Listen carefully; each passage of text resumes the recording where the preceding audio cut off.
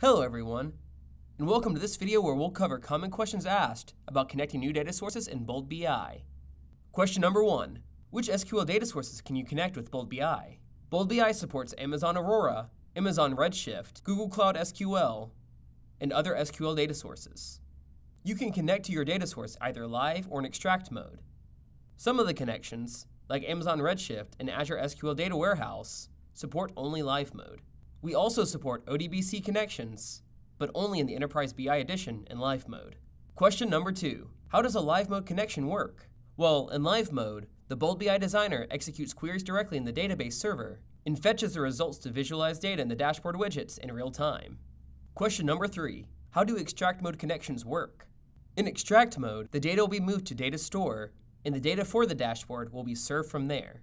For Bold BI Cloud Service, your data will be placed in an Azure SQL database specifically allocated for your tenant. For Enterprise BI, data will be stored in the data store location that you will configure during the application startup. You can specify the intervals in which the data needs to be synchronized between your data server and intermediate database. Question number 4. How do I connect a private server to Bold BI? To connect your private data servers to Bold BI, make sure to whitelist these IP addresses in your server to avoid service disruptions.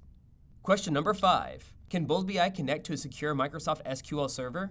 Yes, Bold BI can connect to a secure Microsoft SQL server when the Enable SSL option is enabled. Question number 6. How long does it take for live mode connections to execute queries on your data server? In the Bold BI Cloud application, the maximum times for all query executions is limited to 3 minutes.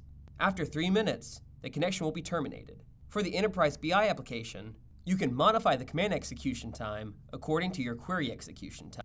Question number 7. What are the authentication types supported in Bold BI? Windows authentication is supported in Enterprise BI only for Microsoft SQL Server. All other SQL data sources are connected to server authentication. Question number 8. How do I reauthorize my OAuth account if it expires? To do this, go to the Data Source tab on the left navigation bar and click My Connections available at the top. Here, you'll find a list of connections created by you.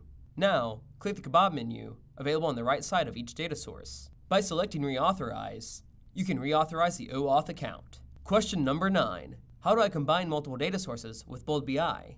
Combining data from multiple resources is possible in Bold BI using the Shared Tables concept. It allows you to prepare the data source by joining all the extracted data from various resources. The resultant data source can be further used to bind the data into a dashboard for creating interactive visualization. Let me open the Data Source Design page, where you can find Shared Tables at the bottom on the left side. On expanding it, you will see all your previously extracted tables. Now drag and drop the table into the design canvas to combine them. To learn more about this, click the link added to this video's description. Question number 10. What are the supported data column types? And is it possible to change data types? Bold BI supports number, text, date, and Boolean column types. In the Data Source Designer, you can change the column type here. Question number 11. How do you add advanced connection string options for SQL data sources in Bold BI? In the SQL configuration panel, you can find the additional connection parameters option. Using this option, you can enter additional parameters for your SQL connection. And now for our final question of the day. Question number 12. Where do I find the API documentation for connecting to data sources in Bold BI? You can find the API documentation of your data sources in the top right corner of the Bold BI Data Source Configuration panel. In this video, we have seen common questions asked when connecting a new data source in Bold BI. If you have any questions, please post them in the comment section below. Thanks for watching.